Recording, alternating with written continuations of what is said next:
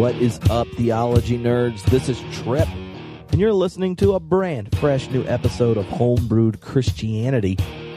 Of course, it may not actually be fresh because the podcast is pretty cool because you can download it and listen to it whenever you want.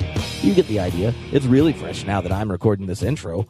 Anyway, we want to bring you the best audiological ingredients so that you can brew your own faith. And today on the podcast, this is a new moment because Brad Artson's on the podcast. Not only is Brad Artson a process theologian, which I'm sure you're surprised that we would have one on the podcast because I've read on the internet that process theology is just dangerous. But Brad Artson's also a rabbi, and he's got his own podcast. So I'm going to link to it, or you can just type in Brad Artson on the internet. Artson. He is the he runs this commentary podcast that engages kind of commentary on political issues that his students ask questions about, or it could be like engaging questions around Torah or the different festivals of the Jewish liturgical year, all kinds of different things on his podcast. I listen to it like every episode, so I feel like he's my rabbi, I'm his podrissioner, and I was just so thrilled to get to talk to him. In the podcast, you'll see why. Like, he's just a rather amazing, awesome person. And he is at the American Jewish University, and he's in charge of the Ziegler School of Rabbinic Studies there, which is right here in Los Angeles, California. And he has a brand new book that just came out, Renewing the Process of Creation, which, if you want to know what a Jewish theological process take on the doctrine of creation is, then you better hop on it. If that wasn't good enough, he also has a book, God of Becoming and Relationship, which is like an introduction to process theology, and he has other stuff too. But just go listen to his podcast. I'll put links to all this on the page because I'm just really thrilled he's on the podcast. Before we jump in, I just want to tell you all where I'm going to be in the near future, so that if you're going to be there, you let me know and we can hang out. Like, who knows? You may be up in Berkeley February 4th, and I'm going to be at the Graduate Theological Union's live podcast, or you're going to be in Dallas February 17th through the 20th at PYM and the pregame at SMU with Yorick Rieger. You might want to come out here to Redondo Beach for Unfolding Theology the first week of March, the 1st through the 5th, if you use the Homebrewed code and get 2 extra days with Jack Caputo and Peter Rollins. Details on the website. Or you might want to see me when I'm in North Carolina and at Charlotte, Myers Park Baptist Church in April 15th through the 17th. There are other possibilities in the near future, and I'm always ready, interested, and excited to schedule other dates, to get to come speak, do a live podcast or whatnot for any of you. When we're thinking about just the doctrine of God and process theology in this episode, and the relationship between it and in the Christian expression of process thought, I think you'll see tons of overlap, and you'll also see different insights that are gained simply by inheriting the wisdom and trajectory of a different tradition. So it's a complete joy for Brad to be on the podcast, and I really think you're going to enjoy it. After the episode, make sure you go share it with your friends. Tweet it, share it on Facebook, leave me a message on SpeakPipe, tell me what you think about it. And because I'm really looking forward to y'all giving such positive feedback. Brad wants to come back on, and I don't even know if it's in the podcast itself, but I told him that I have a goal. A goal for 2016 is to do a live podcast in Los Angeles with him and John Cobb at the same time. Yeah, see, everyone has to set goals. This is one. And he's like, "That's awesome," and I was like, "Yeah, because you're a Faniac," and I'm like, "Yeah, I'm a Faniac." For John Cobb. He didn't know the song, and I didn't teach it to him. This was our first time talking. But next time I will. Faniac, Faniac, John Cobb. Like that. Anyway, go to homebrewedchristianity.com. You'll find details to all the places I'm going to be, how to invite me, how to connect on social media, give lots of feedback. You'll also find out about the little giveaway this Christmas called Give the Gift of Jesus. For everyone that you give my book to, you send me the info about it to bonus@tripflora.com. You get entered in a giveaway for over $400 of theology books, and then you, your friends, your family, maybe your favorite fundamentalist you give my book to, we'll all get to participate in an online video interactive book club for Frizzy, which is similar to free, except it's a video book club on the internet. Yep.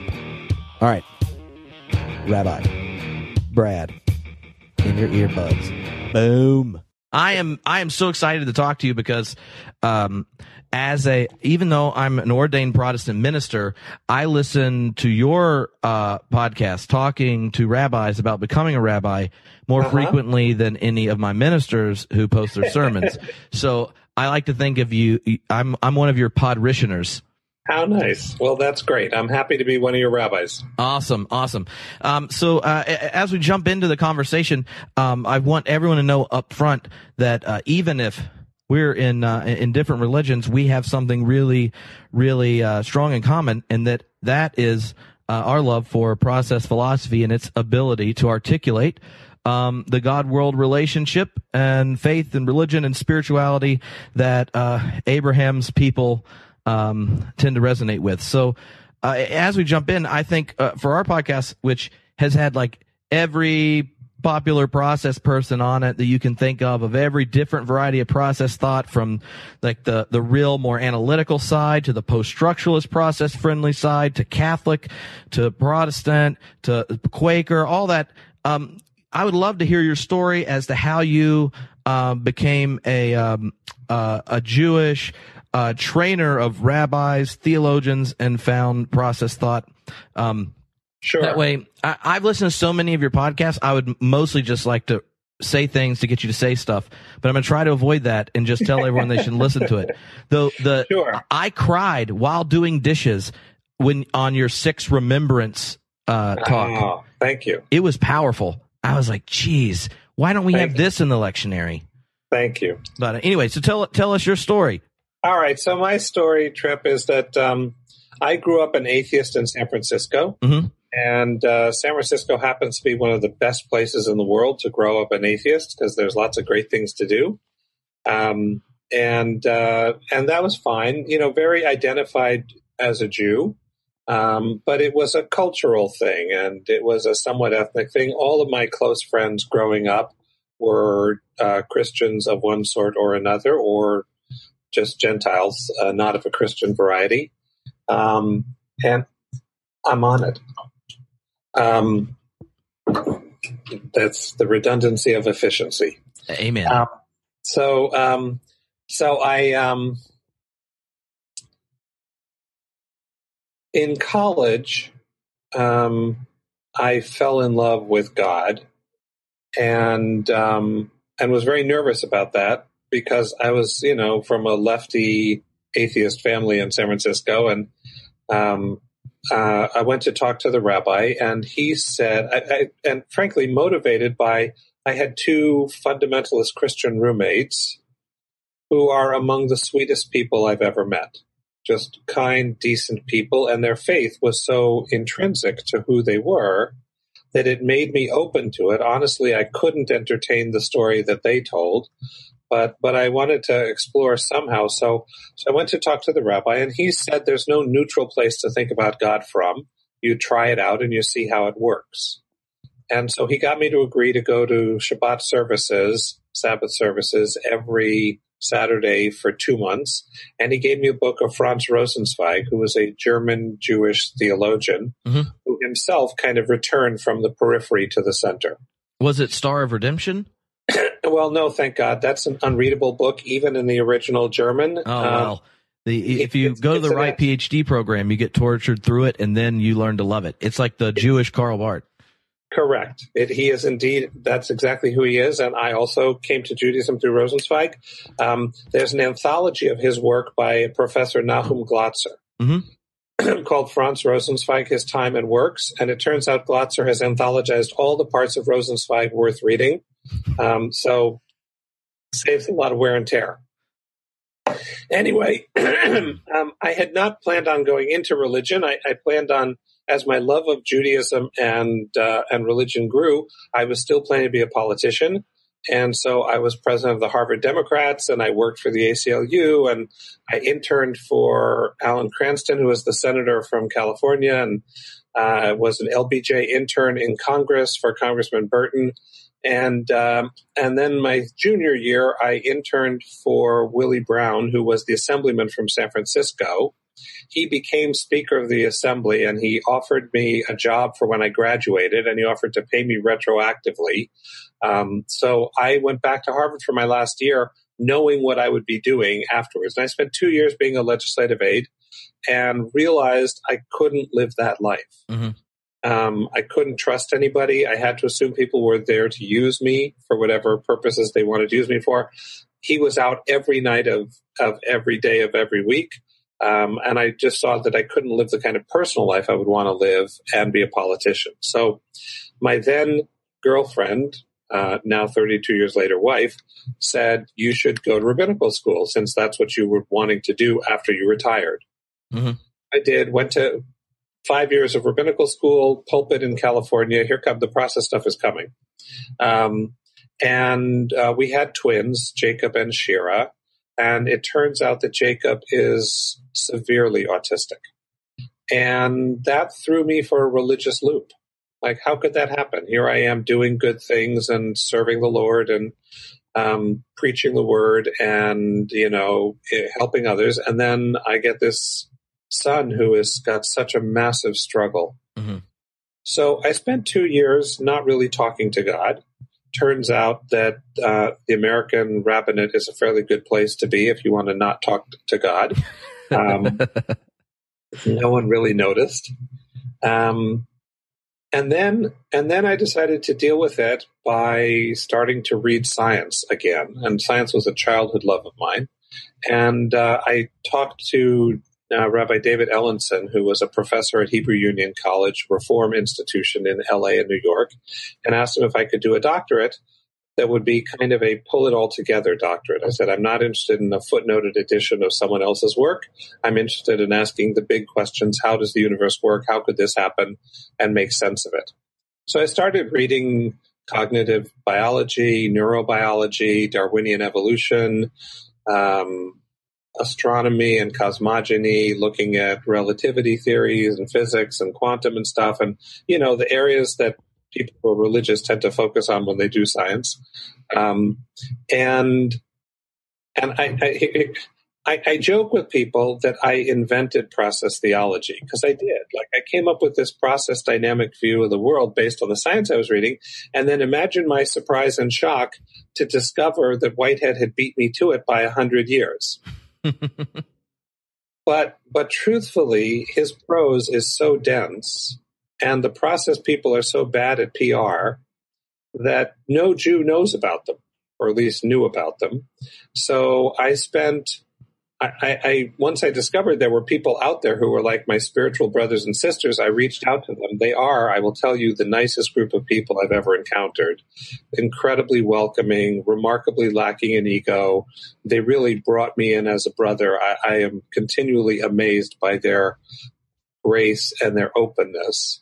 But it fit. I mean, it fit to the extent that when I go out in the world and I give process talks, one of the differences between Jewish process and Christian process is that Christian process people tend to feel marginalized and beat up. And I'm the head of one of the largest denominations in the Jewish world. Mm-hmm. I'm one of the heads. And my book on process theology was co-published by my denomination. So, to the contrary, Jews long ago, I think, other than Orthodox Jews, walked away from an all-powerful, all-controlling vision of God. It's alien. Would you say that, like, part of the reason it was easier to walk away is part of how Jews do theology methodologically? Or is there kind of a different dialogue partner, way of engaging the scriptures or something that makes... Yes, there is. I mean, it's two differences. One, Christians, I don't think, have something like our Midrash. Mm-hmm. Right? So Midrash is rabbinic stories about the Bible. We fill in holes all the time. It says that Abraham is in Ur, and then all of a sudden he leaves for Haran, and the Bible doesn't say why, but boy, the rabbis do, and they tell this amazing story about his father owned an idol shop, and then the big, so like there's a whole big drama, and they don't have any problem making up a legend and filling it in, and that becomes sacred for us. Mm-hmm. Like itself becomes revelatory. And it's an ongoing open-ended process in which what the Bible means religiously is what the most recent authorities interpret it to mean, regardless of what previous interpreters have meant by it. And you say that, and you're also a conservative Jew. So, like, right now, the progressive Christians are like, yeah, we really need more midrash. This sounds great. Now, if you're Jewish, this isn't like an intellectual funny business to get around the Bible. This is just what it means to take it seriously. Correct. So look, the way I would encourage Christians to consider thinking about it is there are different layers in Jewish understanding for what the Bible means, mm-hmm. right? The pshat is the contextual meaning of the Bible. That's what ancient Near Eastern scholars study, mm-hmm. right? And you certainly want to know, what does the Bible mean in its ancient Near Eastern context? But that's an entirely different question than what is the Lord saying to me through this book? Mm-hmm. And for that, that's the level of midrash, which is how do I bridge the gap between the Bible as book and the community's life as it's lived? And that is a dynamic process where it's going to translate differently for every generation and every location, right? Which means that, a group of Jews living in Morocco, they will do a different kind of midrash to make the Torah relevant to their community. And frankly, a Reform community down the road from me will do midrash a little bit differently than my conservative community because their community is a little bit different. And that's as it should be. That's how the Bible stays a living document. It can't mean just one thing for all time. That's part of the bad metaphysics that process liberated me from. Yeah. Definitely. So how did this kind of the discovery of the faith, Jewish faith, and then kind of process engagement with Scripture and in the tradition help you answer the questions that sparked the whole thing? How did your relationship with your children and things? How did that journey kind of play out personally? So for me, there were a couple liberatory moments. One was I was walking in Jerusalem, and I remember looking up at the sky and realizing the bully wasn't there anymore. Mm-hmm. Like there wasn't someone who was punishing me. There wasn't someone who was punishing my son. There was just a great big cosmic heart. And what I felt was the love and a passion and a hunger for justice. And, what process taught me was that God is self-surpassing, and so our job is to be self-surpassing too, and that meaning is found only in the context of relationships. Mm-hmm. So that enabled me to redouble my efforts with my son and for him to be open to feel my presence and not to think about, what kind of a child I was robbed of, but rather to think my son has one of the biggest souls of anyone I know. And to miss that would be a sin. So God stopped being the one who gave him autism or the one who allowed him to have autism, and God became the one who was, even in his autism, never walking away and always giving Jacob the lure to be self-surpassing. And my son is, the culmination of that was 2 years ago. He walked across the stage and picked up his high school diploma, mm-hmm. And he got a state high school diploma, which none of his experts, none of his therapists, certainly none of the educators had ever said would have been possible. Yeah. But it just broke the barriers. And Jacob has said to me, he uses facilitated communication. So he needs assistance with typing. But with typing, he can say very sophisticated things. Your listeners might want to go online and Google Jacob Artson. Mm-hmm. He has some amazing essays out there. Amazing. But he has often typed that process theology is what saved him. That he loves Torah and he loves God. And, it's hard not, when he was younger, he would say, why did God do this to me? And, does God hate me? And I remember once he was listening to a talk I gave on process theology to a large adult audience. And when the talk was wrapping up, he came in the room and he pulled out his keyboard and he typed for me, Abba, if what you say is true, then it means God didn't give me autism. And I said, no, God didn't give you autism. And he said, but it also means that God is working with me so that I can overcome my autism. And I said, that's right, Jacob. You need to listen for the lure, and then you need to not give up on yourself because God will never give up on you. And Jacob typed, okay, I need to go think about that. And he wandered outside. But he's told me since then that that's what allowed him to keep living. Mm-hmm.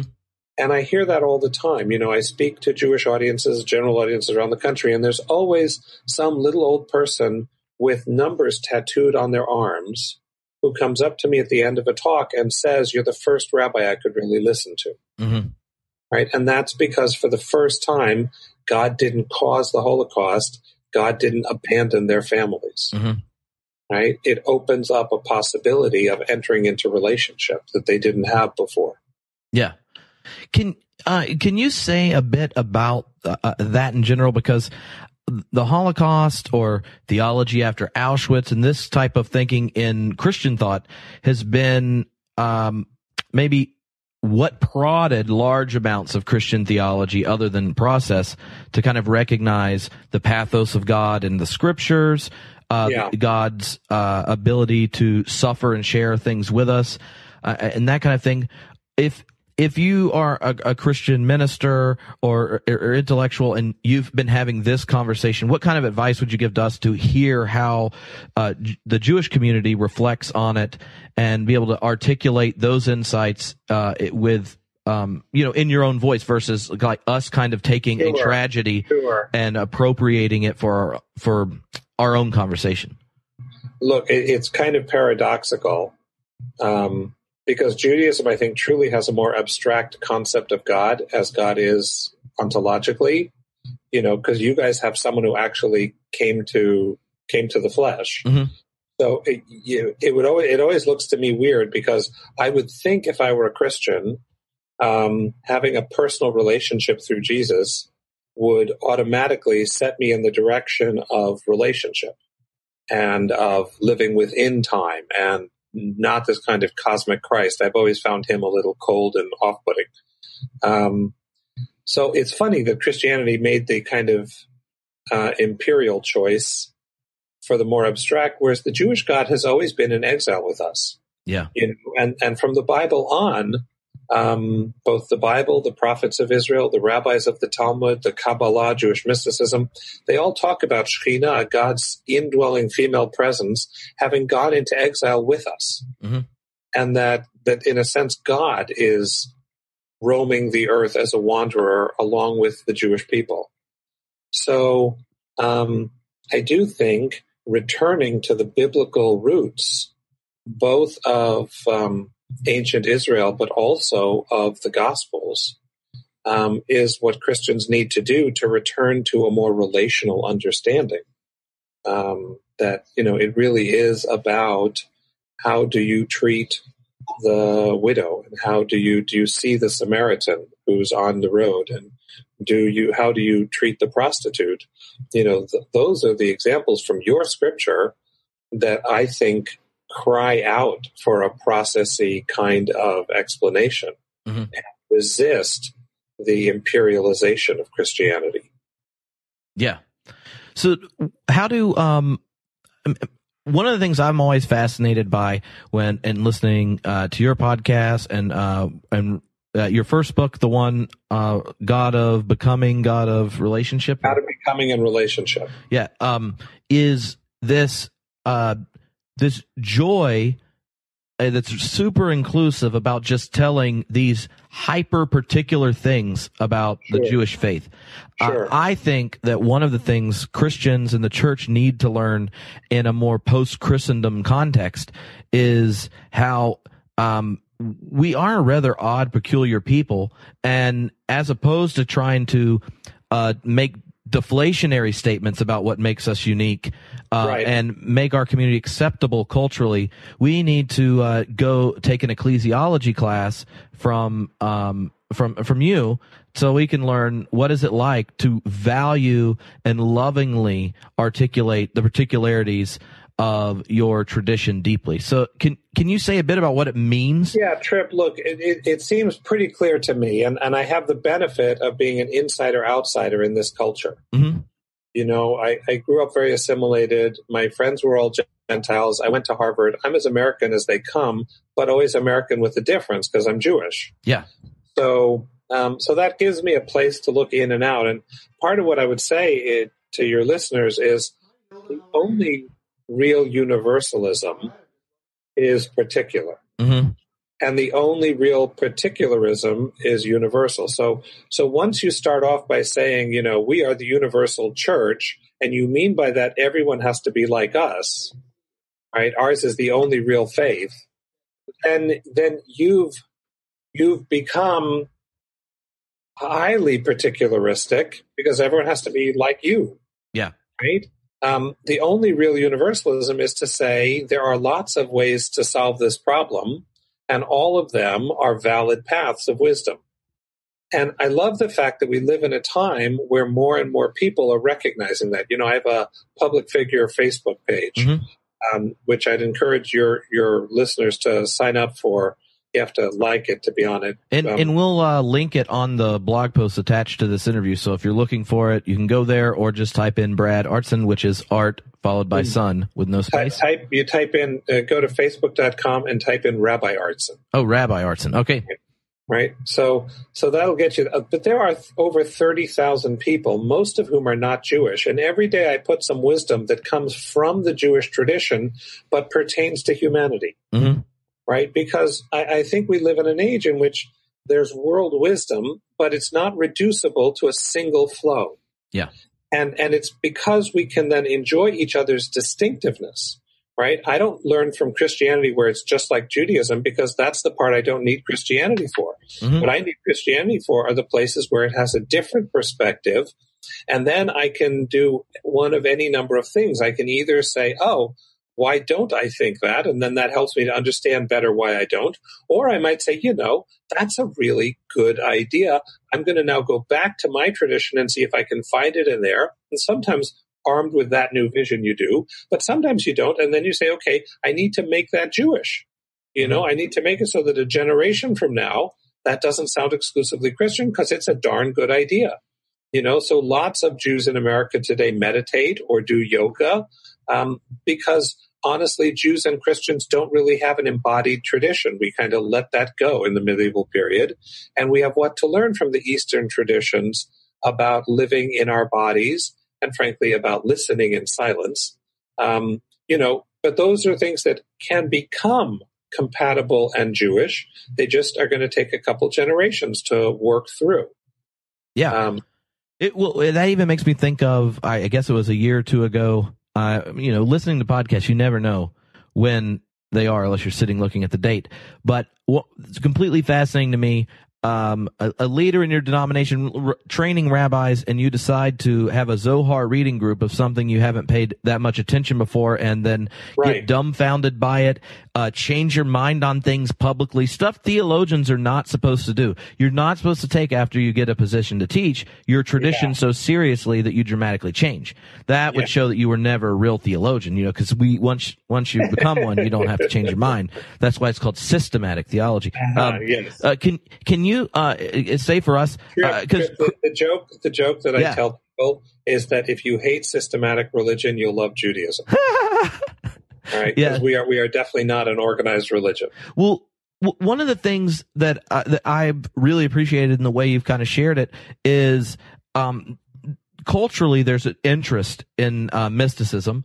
And kind of non-dual spirituality and things like that. And for process people who creativity is not God, we're all excited about learning to cultivate seeking enlightenment and this type of thing related to creativity. And that's different than the salvation of God. They're different ultimates in Whitehead's thought. And that's kind of how you know, some Protestant process people deal with it. What I find so amazing by yours is you have this engaging in the kind of cultural interest in mysticism and doing it through the super kind of particularist Jewish expression of mysticism. So maybe you could tell us what the Zohar is and kind of like a moment or two in it where your jaw kind of drops and the veil gets pulled back and just entice us after we finish the Rosenzweig Reader to hang out with the Zohar. Yeah, the Rosenzweig Reader is a tough read. Let me just, twice you've now talked about super particularistic, and I don't know what that means. Let's say you asked me the question on your most recent podcast on like the joy of being Jewish. Yes. And you tell the story like tearjerker about the regular blessing of your children and how it is a ritual for generation upon generation to bless your children, the shape it took in your own. If you were to ask a Christian minister about they would have said something so generic that every person in the room would say, oh, you like loving our neighbor. Really? Come on, Christians. Like we would not want to say, handing our partner in life who we harm this week the Eucharist. Like we'd rarely pick these things that. So one of the things that is beautiful. I mean, I guess I wouldn't call it particular. And maybe I'm responding to the language that's often used as a way to marginalize or to put down. I know you don't mean it that way, but calling a Jew particularist is a way of saying you don't really belong. So I may be responding. Okay. Yeah. I meant it in the standing behind you. I meant it more in that super like that. I wish Christians were more at home in the particularities of our tradition. And I think that's part of what will heal the false universalism of some Christianities, right? Is that to be able to say, I'm in the flow, right? And to be in the flow of my wisdom tradition doesn't pass judgment on other wisdom traditions. It means I am who I am. I'm a real, actual, concrete person, right? So for me, absolutely, the path of mitzvot, of living the commandments, is not burdensome. It's joyous. And it festoons my life with moments of holiness all day long, right? And that's true. And I love the fact that for Jews, their family memories and their ethnic memories and their moral values and their personal identity are all fused in this great big stew of Jewishness, Judaism, right? Absolutely. So the Zohar, Jewish mysticism, is not really marginal to Judaism, although in modern Judaism it became somewhat marginalized, in part because of its excesses. But our age has learned the excesses of cold rationalism. And so for the last 30, 40 years, we've been kind of regathering the integration of emotion and intellect, and that's a healthier way to live as a human being. Well, the Zohar is the book of Jewish yearning and Jewish tears, right? The central metaphor of the Zohar is that God created a world that could not hold the divine energy, and so the divine vessels shattered. And the lost divine energy that spilled out created what we perceive as evil. The Zohar calls that the Sitra Achra, the other side. And that Shekhinah, the female indwelling presence of the divine, broke away from the rest of the divine, only to be reunited by our good deeds and by the Sabbath. So once a week, she's reunited with God, and the divine energy can flow down and up. And God needs us to spend the week gathering lost sparks to be able to return them to their divine source. And in return for that, when we do that, then on Shabbat, divine Shefa, divine energy, flows to us. Now, I think that's as powerful a metaphor as I've ever heard for the indispensability of relationship. And for the indispensability of looking out for each other and doing each other's work together. I love the idea of a God in exile. I think that's actually Judaism's equivalent of a crucified God. And to understand that the divine is also imperfectly perceived. So what that breaks is the idea that whatever happens is happening because God wants it. Because the Zohar tells us flat out, he's in exile. This is not the world God ultimately dreams of. But it also empowers us to have a role. God cannot gather the sparks. We have to gather the sparks. And so all of us, by living lives of holiness and goodness, we spend the week collecting sparks, which then on Shabbat, on the Sabbath, can be returned to God. I love that. The other thing about the Zohar I just want to throw in there, I know I've said a lot, is it's one of the few books I know in Western tradition that takes seriously God's female side, right? God is multi-gendered in the Zohar, right? So, of course, there's a ton of male imagery, God the king, God the sovereign, whatever. But there are two places, both Shekhinah and Bina, which is the upper mother, where God's female attributes are central to God's nature. And the flow and the give and take between God's male attributes and female attributes are the entire dynamism of the Zohar. And I think that's also profoundly healing, given that both of us are located in traditions that have historically marginalized the female, almost to the point of invisibility. The Zohar, surprisingly, in the medieval period, throws that aside and revels in the multi-gendered possibilities of the divine. Yeah. So when one of the things that I've noticed just in your book and in your podcast is how sometimes hearing a Jewish exegete of a text that Christians all agree means X, Y, or Z, but A and B are not even on the table, right, is one of those imagination explosions. Because if I tried to say what you said, they're like, oh, look at this heretical minister trying to blah, blah, blah. But if you say it, you're like, actually, this is kind of what we were thinking it meant way before y'all existed. Gentiles, if you've wanted to spend any time, even in your New Testament, it's packed full of, I don't know, Jews. So when you think back to some of those texts where you want to just like hit pause on all the Christians for a while and go, could you please just sit long enough to hear an interpretation or a reading that's so unlike yours, your theology might not be as problematic in its relationship to other faiths and to the Jewish people if you just unclogged your ears a little bit. Because I mean, I can think of ones that you've talked about, but I'm interested when you're engaging in kind of interreligious dialogue, how you could what text do you wish we had different interpretive resources on the table for? Well, look, I mean, the ones that I get hit with on airplanes is is Isaiah, right? And specifically the suffering servant stuff. And the challenge is, I think it's the right of a Christian to read the Hebrew Bible in the light of their own scripture. Like, I don't think that's an illegitimate hermeneutical move. But the place where I think Christianity has made an error in the past is to assume that's the only meaning of the scripture and even its primary meaning. See, that's where the distinction between pshat, the contextual meaning, and drash, the interpretive meaning, helps. Because it's a perfectly fair move to say as a midrash that Isaiah's suffering servant we hear as Jesus. Okay, that's your right to do. But the pshat of Isaiah, it is certainly not Jesus who's intended. And that always feels like an act of theft to me.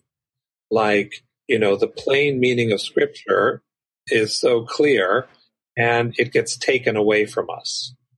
So that whole cluster of areas, I thought if Christians could distinguish between pshat and drash, that would make my life better. And I think it would also then open Christianity to say, okay, then if that's the distinction we're making, we need to agree on what the pshat is. Like, what did it mean when Isaiah said it? But then there's a possibility of multiple midrashim. So here's how we interpret it. Tell us how you interpret it. And then the verse starts to take on multiple meanings and it really glows. Well, I think that's really helpful. And one of the other questions I had, and it comes up in your book, is how Christians have reread our Genesis 1 through 11, kind of this shared universal history before you get the kind of subversive covenant particularity choosing of divine investment in Abraham. And we frame the entire biblical narrative and everything on Genesis 1 through 11 and then it gets re-universalized again with Jesus, kind of thing. Right. And I remember one time you said, well, Exodus is our origin story. And and then these other things come after. Correct. Can you kind of say how you read Genesis 1 through 11 with the Exodus being the origin story, and that these universal kind of myths are filling in the gaps versus setting the stage? Yes. So I just got to say, though, Tripp, I'm still uncomfortable with the way you throw around universal in particular, and that could be me. I don't think that the universal is the first part of Genesis, and then it becomes universal again with Jesus, because Jesus is fairly particular. Oh, yeah. Yeah. And Christians are a particular bunch of folk.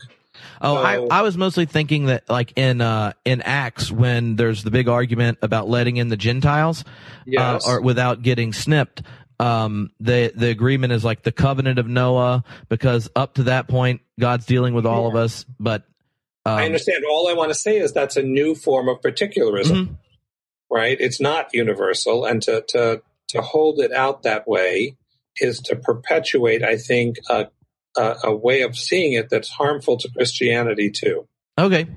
So we all have our own particularisms. There's no way to get out of particular. Whitehead says the only thing that's concrete is the real, right?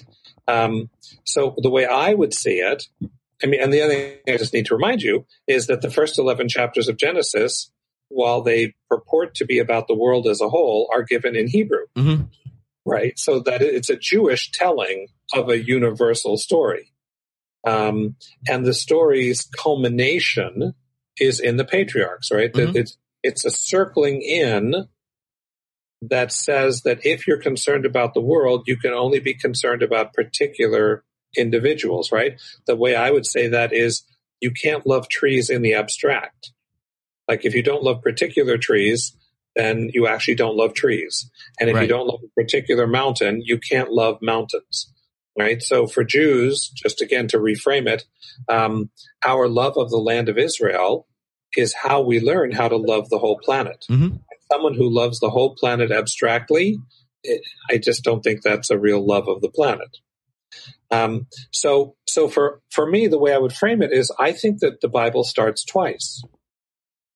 The creation story in Genesis and in Psalms and in Job, those stories locate our relationship to the rest of creation and to the planet as a whole.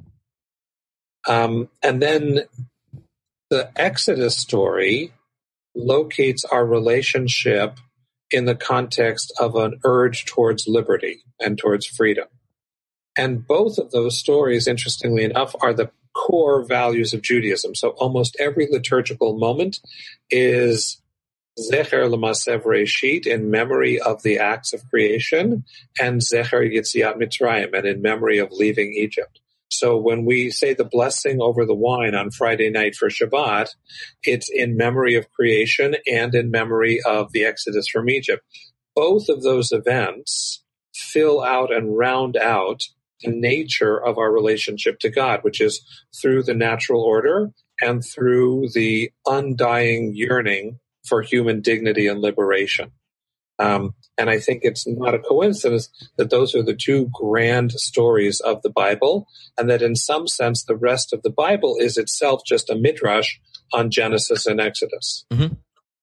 So how would you give us some insight into this kind of drive to read Genesis 3 as clearly explaining some Christian doctrine of sin? Because a lot of times when you're Protestants do theology, you would think that the whole story begins with Genesis 3, and then what the system of atonement and the temple practice, all this kind of stuff, are really there to set up for something else. How would that story? How do you see the story of God's relationship to individuals and the community and the planet? This sin and redemption, exile, return, enslavement and liberation. How do you tell that redemptive relationship of God outside of any us appropriating it for our own story later? So, two thoughts. One is you have as much right to appropriate it as we do. It's out there. But again, it's the unwillingness to distinguish pshat and drash that becomes problematic, because then what Christianity has often said traditionally is, no, the real meaning of Genesis and the real meaning of Leviticus is the precursor to Christ. Right? And I think that comes about because we've used the same word and mean something different by it. The word teshuvah, the word repentance, for a Jew means recognizing the error of my ways and regretting it. And the minute we do that, the Bible says what we need to do is confess our sin and turn back to God. But then we're done. Like, that's it, that we're done, right? You realize that what you did was an error. You admit that it was an error. You confess to the person you sinned against. You try to make it right. And then you turn to God and say, forgive me, Lord. And God does. The sacrifice happens after that, right? The sacrifice doesn't do the work of repentance. It marks the work of repentance, which is why for us, the destruction of the temple, while a tragedy, is not especially significant. But because for Christianity, repentance became, I accept the atoning sacrifice of Jesus, that then throws back. If you don't have personal repentance, meaning, I'm sorry, I won't do it again, and then God says, okay, then you have to have Jesus' crucifixion, and that becomes in some sense more important than Jesus' teachings, or at least that's how it looks to this Jew, right? But you don't have to read the Bible that way, right? So it's entirely plausible to read the Bible as what Adam and Eve did, that was the sin, was given everything, they wanted more. And they sundered their relationship with God and with each other for the sake of that fruit, right? And their being kicked out of the garden was partly consequence, but it was also partly what it took for them to grow up, right? It's like sending your teenage child out into the world, right? They can't live in their parents' home forever without being infantilized forever, and no parent should want that for their children. You want your kids to go out in the world, and they're going to suffer bumps and hurts, and they're going to make mistakes. So in a sense, we see God sending Adam and Eve out of the garden as saying, all right, kids, time to grow up. Time to make your own choices, and that gets replicated. We build a temple because everyone has a temple that sacrifices, so we think we need it too. But at some point, we outgrow it. And so God allows it to be taken away from us to let us know, you don't need this building anymore. You can repent simply by turning to me wholeheartedly. And if you do that, you're done. That's enough. But also then, here's a parting of the ways comment. Because it's sufficient for a Jew simply to turn back to God, we don't need someone's atoning death. Right? It's just unnecessary. It's okay if that's what he wants to do, but it doesn't touch me any. Whereas I think for many strains of Christianity, again, the elevation of the crucifixion and resurrection above and beyond any particular teaching of Jesus, that forced that reading of Genesis 1 through 3, that I just think it sucks the air out of the story. Right? I don't think it does. It does credit to Genesis, and it makes for a much less interesting read if all you're doing is waiting for the second season to start. And it also then doesn't make sense of human autonomy and human capacity to be responsible for our actions and for God to meet us in the concrete nature of our deeds.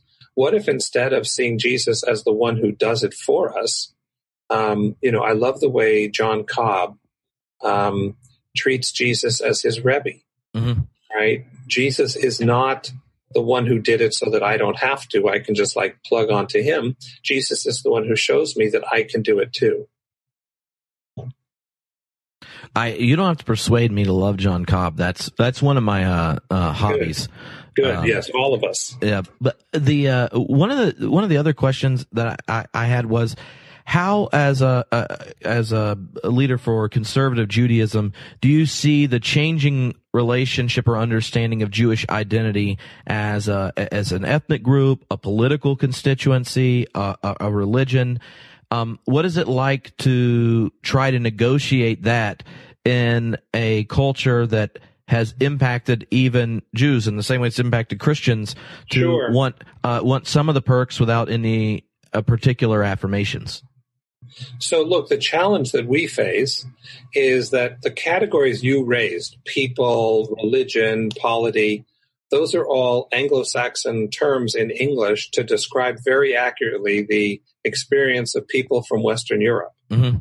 And they become less accurate the further you get from Western Europe, right? So you can locate a European as my ancestors were Saxon and I'm a member of the Church of England and I come from wherever, right? You can do, and all of those categories neatly fit into that life and that history. They don't really work for us, right? So Judaism has many of the traits of a religion, but you can be an atheist and you're still a Jew. Mm-hmm. You're 100% a Jew. And you can say, oh, it's all nonsense. I don't do any of it. Right? You can be born Anglo-Saxon Protestant and say, I'm adopting the Jewish religion, and then you're 100% a Jew, even though your ancestors were still Anglo-Saxon. Right? So we don't really fit the categories of the West. Mm-hmm. And I'm okay with that. The Torah calls us an Am, right, which loosely translates a people, but it's a Hebrew term. It has its own valence.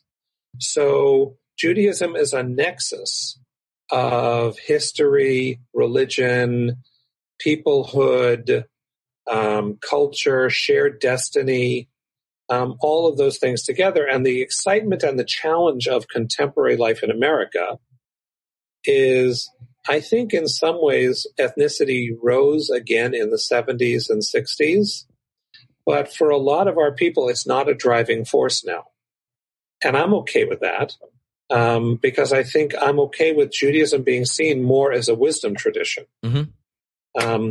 But that wisdom tradition includes a healthy regard for shared heritage and shared destiny, which means that we have the quirky traits of a people too. We have a disproportionate caring for the land of Israel and what happens there.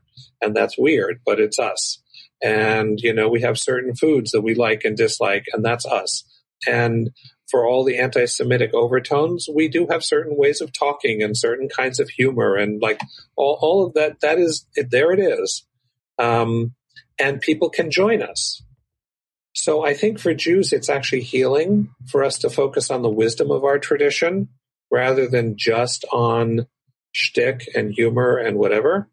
And the ongoing challenge for our non-Jewish friends is to use our refusal to let go of our ethnic particularities as an invitation to celebrate your own.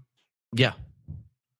So how do you negotiate that? And you were asked it recently on one of the podcasts for things like marriages for people that are coming from different religious traditions, one's Jewish, one's not, or and that kind of thing. What would it mean when you give this articulation of, well, Jewish weddings involve Jews, but you give it in this very generous, open way that to a lot of kind of Christian boundary markers, the way we frame things that didn't compute. Can you kind of say, what is it like to think pastorally about these identity questions when Western Anglo definitions and boundaries aren't the ones we're using for defining religion and community? Sure. So look, if the first thing is to meet people in a place of honor and love, right? So even if people are wanting to enter into marriages that I can't consecrate, that doesn't mean, A, they shouldn't legally get to do it, and it doesn't mean I shouldn't honor their choices. There are lots of motivations for why people marry the people that they do, and it's not my business to sit in judgment of them or to tell them not to, but it is my business to tell them some of the consequences of those choices. The Jews are a small minority. And if Jews continue to marry non-Jews, I'll give you the latest statistic. The odds of someone marrying a non-Jew and having a Jewish grandchild is 7%, right? And that's because y'all are cute, and you're actually kind of nice to hang out with. And this is the first time we live in a country where people think we're hot.